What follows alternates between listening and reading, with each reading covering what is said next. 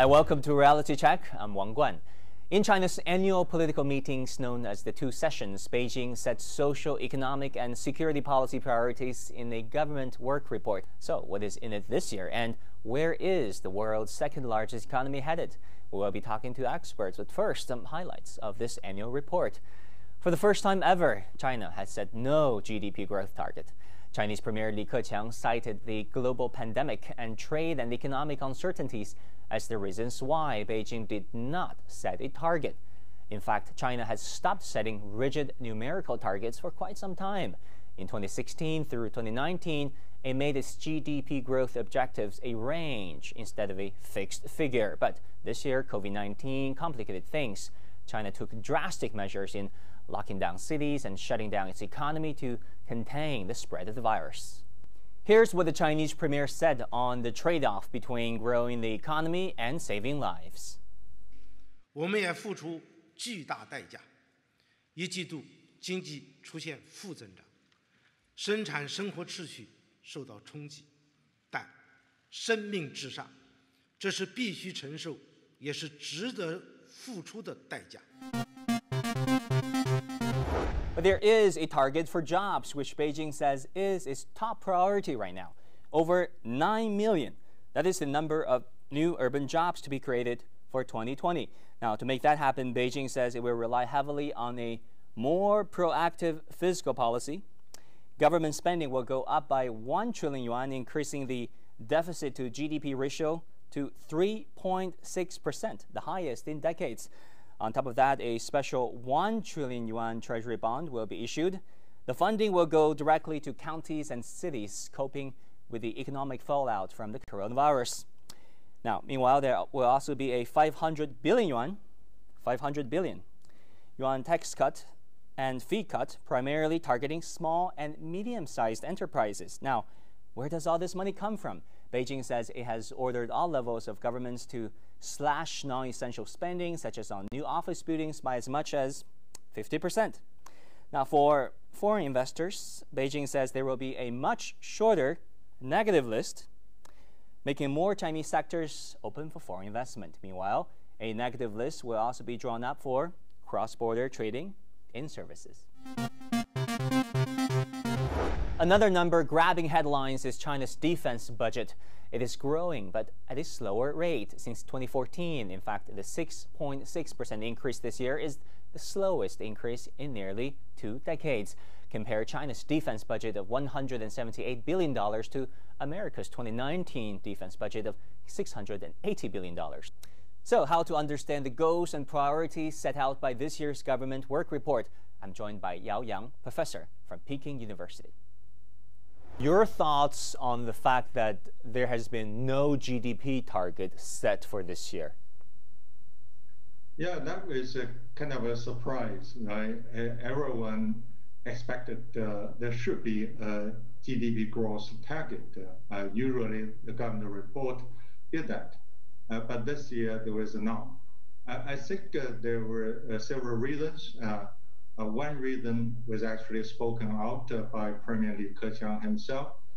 He said it was because there are many uncertainties in this year. I think the government also wanted to leave some room to implement other important policies. I think there are two such policies.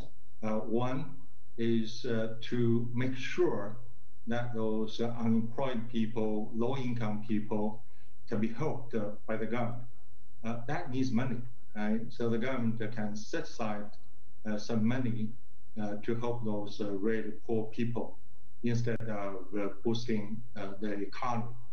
The second consideration probably is also the government's plan to eradicate absolute poverty by the end of this year, right? So that was the goal set by President Xi Jinping, and this year China needs to fulfill that goal. That also needs resources. Without a growth target, and the government can spend more money to fulfill those two goals. So what messages should foreign companies pick up in terms of China's further opening up from this government work report? In this year's work report, there is an exciting message that I hope foreign companies can get. That is, China is going to drastically shorten the negative list, including in the services sector. We all know the services sector is highly regulated, not just in China, but in other countries, right? The services sector probably the last sector for China to open up, right? So if China really shorten the negative list in that sector, then foreign companies in the services sectors can come into China, and that's going to help foreign companies, but also help Chinese companies. We know there is quite a large gap between China's service companies' productivity and then the productivity of service companies, say in the United States. So that's going to be mutually helpful. Professor Yao, thank you so much for your time. Another issue in focus is a draft bill on Hong Kong. For that, we turn to Wang Guan, President at Center for China and Globalization. Talking about Hong Kong, a draft bill on Hong Kong regarding China's national security has been deliberated and potentially passed. Again, some Western media said that this means the death of Hong Kong's rule of law institutions. Do you agree? So it's unfortunate to see that maybe a small group of people in Hong Kong wants to seek independence of Hong Kong, which is I think it's really ridiculous because nobody has ever said Hong Kong is not a part of China. So this is really not making sense. But also, since Hong Kong and China are so intertwined, and the Great Bay Area is really the great future hope for Hong Kong. And also the Hong Kong young people can really have the opportunity in the Great Bay Area to settle there, to start a business, to buy apartment, or to even build up the family there. I see a great integration there. So somehow the chaotic and riots in Hong Kong cannot continue. So somehow, the government has to do something, and also Parliament has to really pass some resolution. Here's the red line. You cannot pass it. Here is the national unity, and here is the livelihood and also economic life and death of Hong Kong that we have to maintain. We have to put the 7 million of Hong Kong people's interests in mind.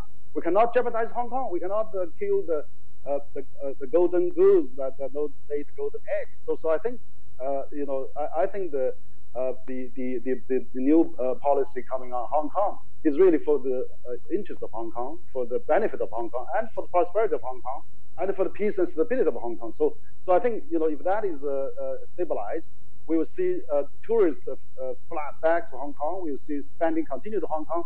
We see Hong Kong become the most important bridges connecting China and the outside world. So I'm very really care about Hong Kong, and I think all the parts of from mainland are in Hong Kong to want to see the continuous prosperity and also the stability in Hong Kong. That will do it for this edition of Reality Check. For more, log on to CGTN.com or to your favorite social media platform and search for Reality Check with me, Wang Guan. Thank you so much for watching, and I will see you again soon.